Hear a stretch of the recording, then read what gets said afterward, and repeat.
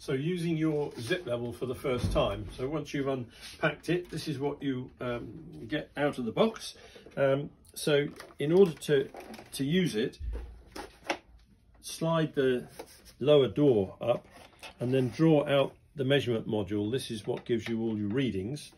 You put the base unit down anywhere on your work site. I mean, it doesn't matter, it could be up here on the bench, or it could be on the floor, but always lay it down.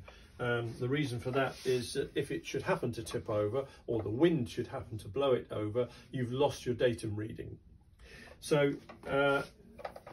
draw out as much cord as you need to reach the farthest point where you're going to measure to, and leave the thing for maybe 5–10 minutes just to become accustomed to the ambient temperature, particularly if you've taken it out of a warm car on a cold day, or vice versa.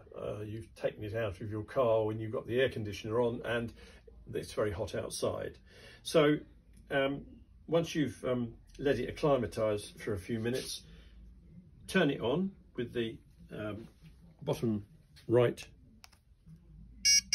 button and take it to your datum point.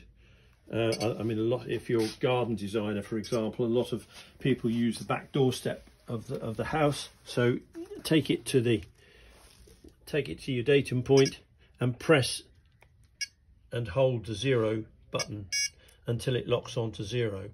And now anywhere where you put that, it will tell you what the height difference is back to the datum point.